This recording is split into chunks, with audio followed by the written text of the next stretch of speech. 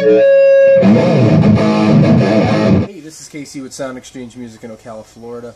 We're going to go through the Diamond Assassin head, which is an 18-watt tube head, which they say registers up to 22 watts power. Basically, it is an awesome little compact tube head.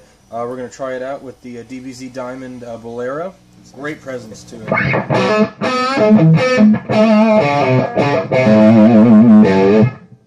So it really gives you that vintage AC/DC Zeppelin type vibe without having to spend a whole bunch of money.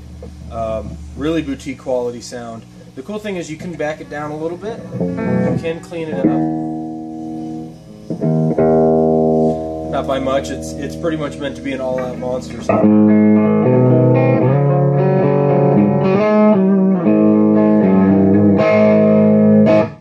So it's really not meant to be a super clean amplifier. It's one channel.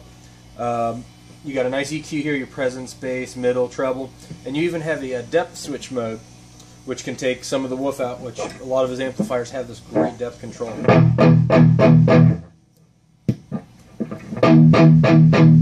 Makes it a little more trebly, takes the bottom end out a little bit.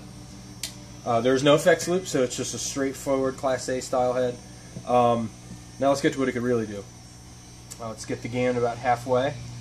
This is where you really start to get that really modded UK style amp.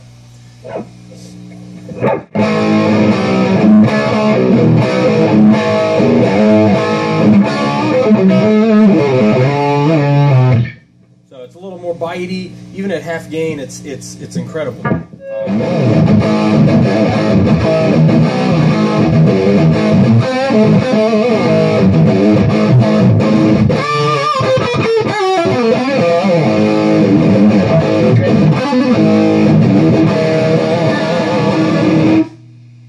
Amazing sounding little head. And it has a street of about 549, which is incredible.